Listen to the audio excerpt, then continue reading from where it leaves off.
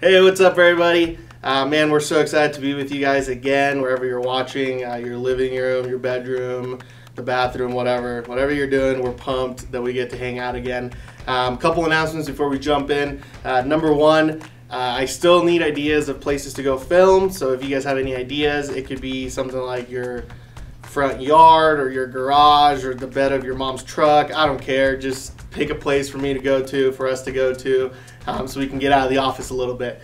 And then another two announcements. Don't forget, we're doing our daily Zoom meetings. We're reading Proverbs, one chapter a day, every day, Monday through Friday at 10 a.m. If you've been joining us, you know it's been awesome. And if you haven't been able to make it and you need the Zoom link, holler at us, drop a comment in the section below, or shoot me a text or DM us and we'll get you hooked up with that. Also, make sure you're responding and talking with your group leaders. Man, small groups are so important right now for us to stay connected during this whole stay-at-home thing. So please, please, please reach out to your group leader and figure out when you guys are going to be doing small groups and talking about the lessons. Well, with that being said, let's go ahead and jump right into week 2 of our current series titled Love and Hate. So, have you guys ever been saved by a heads up from somebody? Now, like, it may be something that's awkward to say, but it somehow ends up saving you from embarrassment. Like, think about it. Your buddy maybe told you, hey man, you got food in your teeth, or your fly is down, or you got ketchup on your chin, or the person you're talking about is like right behind you. You know, we've all been there, and though it's a little bit embarrassing to have these conversations at that point, it ends up saving that person from embarrassment, from walking around with food in their teeth, or maybe with a piece of toilet paper hanging out the back of their foot after they went to the bathroom. Things like that is kind of what I'm talking about. Have you guys ever been in that situation where somebody saves you from that? You know, we hate it at the moment, but we're grateful about it once it happens because it saves us from embarrassment. Now, let's flip the script though. Have you ever been in a position where you have to tell someone something or warn them, but you don't know how to go about it? You know, like telling people that they got food stuck in their teeth, you know, or a piece of paper stuck on their heel, that's not a massive deal. But what about those harder conversations, like telling them about your not so healthy relationship that you have, or that they have, or telling them about the decisions that they're making and about how they may not be great, or maybe speaking to them about something that you know is going to get them in trouble and trying to get them to stop? Those conversations probably feel a lot different than the other conversations because these are hard. You know, think if your sibling or your best friend started hanging out with the wrong crew or the wrong crowd and started making all these decisions that weren't them. How would you have that conversation with them to tell them that what they're doing isn't right? You know, and you may even wonder, I've done some of those things before. What makes me allowed to have that conversation? Wouldn't it be hypocritical of me to have that conversation with them? So usually we try and avoid these conversations. And why do we do that? Well, there's a lot of reasons. Maybe it's because you don't want to ruin a friendship, or we may have done whatever it is that they're doing and we feel like hypocrites calling them out. The other person maybe won't listen to us. We don't know how to even bring up the conversation or how to even say it. Or maybe you're on the other end of the scenario and you have no problem calling people out. You are the type of person that speaks their mind and doesn't ever hold back, and you love telling people how you feel about them and about the situations that they're in. And sometimes the problem with that is that sometimes when we speak that way, we're not always listened to. And here's what I mean by that. It's sometimes the way we present things, if it's aggressive or judgmental, people tend to not listen to that. And if you wrestle with this, there is some hope. You know, you're not alone. We've all been there, just like we talked about this issue of the love and hate thing last week, you know, carrying into this week. This isn't just an issue with your generation. This is an issue with my generation and the generations before me. Adults, older people, teenagers, whatever age of life you're in, the idea of balancing love and hate, it still exists. So how do we have these hard conversations? There's an easy way and a helpful way that we can do this, and we can look at the Bible for this, and it can bring something positive up. Because no one wants to be known as a hater. No one wants to be known as a self-righteous person that just beats people down over the head because they know better or they claim to know better. Instead, we want a reputation of love. So how do we do that? Let's dive in. So last time we were here, we talked about how we should all be about love. And who wouldn't want to be known for loving other people?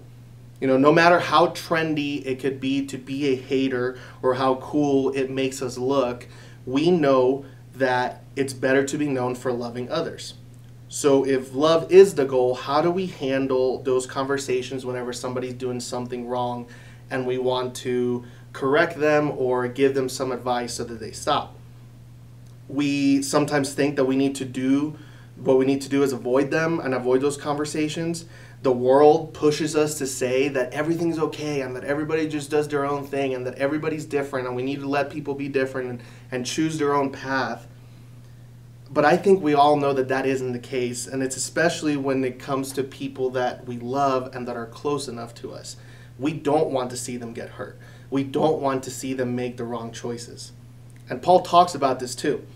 He wrote a letter to a church in Galatia, which is modern-day Turkey, and he says this in the letter. Galatians 6:1 says, "Dear brothers and sisters, if another believer is overcome by some sin, you who are godly should gently and humbly help that person back onto the right path. And be careful not to fall into the same temptation yourself." He's saying here that if anyone believes the same thing as us, falls off the right path, our responsibility is to help them get back on it. Now catch one thing there. He's saying that people that believe the same as us, meaning we can't judge people the same way as we judge ourselves as Christians if they're not believers. We can't have these expectations for people that don't share the same faith and the same ideas and commandments that we choose to follow as Christians. So that's number one. And then the other thing is our responsibility is to help them get on the right path. In other words, he's saying that it doesn't stop with a conversation. We also need to help them get on the right track. We need to do something. Now, here's what Paul isn't saying. He isn't saying that you're personally responsible for your friend's decision making. And he isn't saying that we need to put ourselves in a position that could ultimately lead us to stumbling. Wisdom in these conversations and in these situations is imperative. It's one of the most important times where we need wisdom. The point Paul is making is that with humility and gentleness, you and I can help people that are struggling get back on the right path. And he continues. In Galatians 6:2, he says, "Share each other's burdens and in this way obey the law of Christ." This is how we help each other. We share each other's burdens. Let me paint you a picture. In the world of fitness, there is a person that is called a spotter. So what a spotter does is they are there for you whenever you are lifting your heaviest weights or going for a personal record. They are there to make sure you're safe, and they're standing behind you. And the moment you start failing or the weight is starting to come back against you and crush you, the job of that spotter is to grab that barbell and help you lift it. In a sense, they are taking that burden that you are holding onto yourself, and they're taking that burden and holding it for you or helping you move that burden.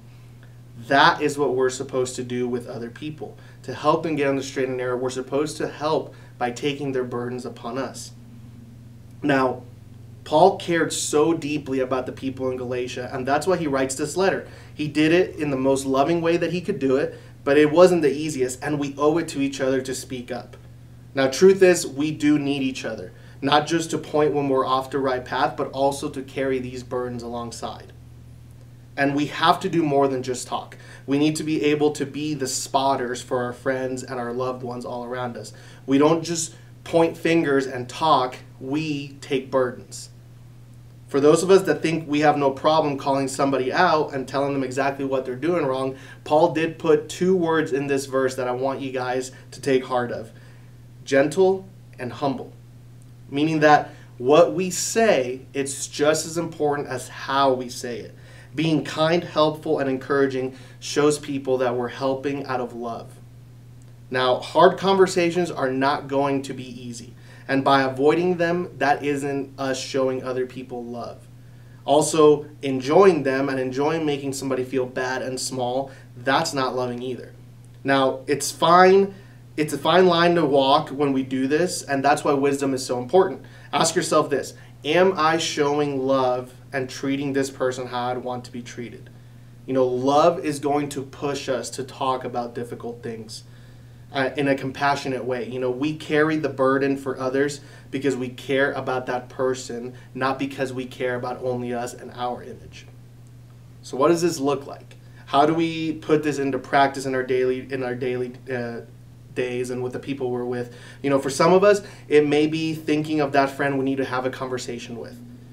This may be super close friend, you go to school with them, or you maybe hang out with them all the time, or I guess you don't go to school with them right now, but maybe you text with them all the time, or you FaceTime with them, or are Snapchatting with them. That person that's closest to you, maybe it means you have to have a conversation with that person. And if we're supposed to be about love for one another, then when we have to have these conversations, we need to let love be the filter that we get these conversations through. And you guys know how filter works. You have filters on Snapchat, you have filters on Instagram, and basically what these filters do is they take whatever picture you're looking at and they make it better, or they change it in a sort of way that isn't how the picture used to be in the first place. That is the same way that love works when we use it as a filter. It takes whatever we're wanting to say or we're wanting to communicate, and it changes it and it makes it better. It makes it a way that is easily acceptable by people. When we help somebody make a different choice that they've been making, we do it even if it makes us feel awkward. And when we encourage them to make a change in their behavior, we have to do it from a place of love. Then when we see them make a step in the right direction, man, we celebrate that. We get excited about that when somebody overcomes whatever their burdens are and starts heading in their direction back to God. So how does this filter apply?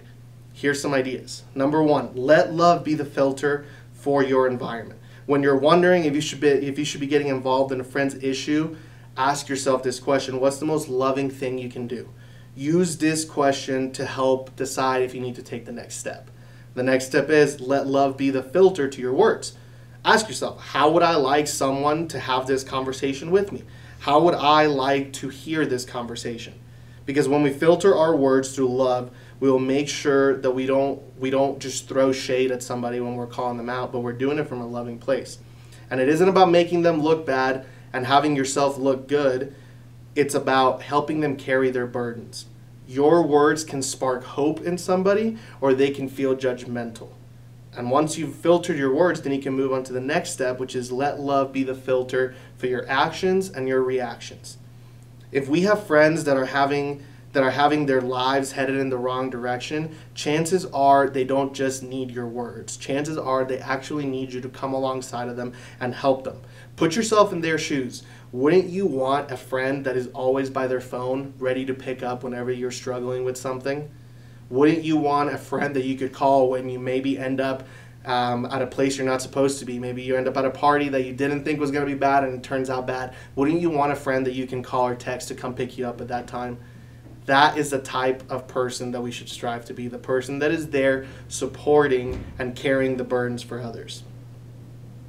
When we let love be our filter, we wind up sharing in these burdens. So imagine your life at school or at home or at work if everyone filtered their actions and their words and their involvement through that filter of love. We would say things out of love, not out of judgment. We could keep each other from doing silly things and regretting them later. And a filter of love could easily change the direction of somebody's life forever. So let's be people that let love be our filter to help people stay in the right direction. Guys, we love you. We miss you so much. I know I say this every week. I can't wait for this whole craziness to be over. Also, this following week, be on the lookout for a surprise one of these days on your doorstep. Just keep checking here and there. We have something coming for you guys. Again, can't wait to see you guys next week. See ya.